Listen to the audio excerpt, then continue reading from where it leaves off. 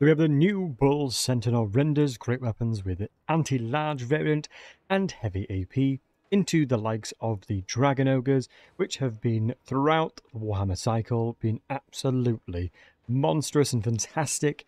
anti-large killers.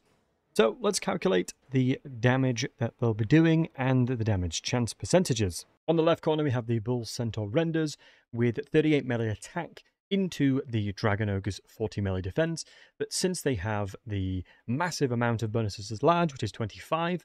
their percentage chance to hit goes from 33 to 58% chance to hit against the Dragon Ogres, and on the flip side, the Dragon Ogres have a 32 melee attack, but since the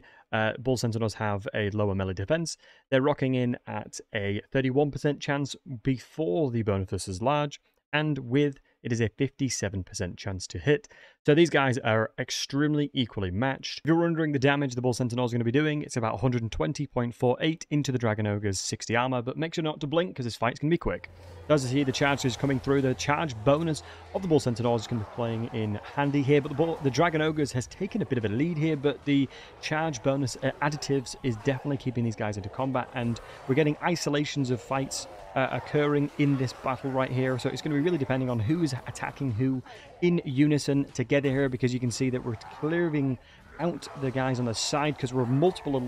units are attacking one entity at the same time, which is absolutely huge for the Bull Centaurs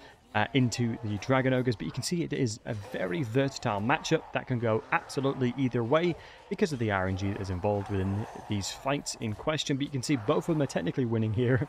But you can see that the Bull Centaurs have 7 models into the 8 models of the Dragon Ogres, but you can see there's more of a unison going on here because a lot of the entities are trapped over this side, so the Bull Centaurs are going to have the numbers advantage while these guys are staggered in approach, moving towards this direction. But you can see that the Bull Centaurs are definitely showing that they are not to be messed with, but keep in mind these guys are 150 cheaper into the Dragon Ogres, and they look very, very similarly matched.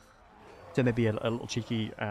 price point change for the Bull Centaurs, but a very good fight there, extremely volatile, but like we said, it can go either way. I've done this test multiple times and both of them end up winning a handful of times, so it's an absolute volatile fight, and it's going to be interesting to see how the Bull Centaurs work for this faction, especially because dwarves have never really had any kind of monstrous cavalry before. So thank you very much for watching, guys. Have a wonderful day. Make sure to check out my other content on screen now.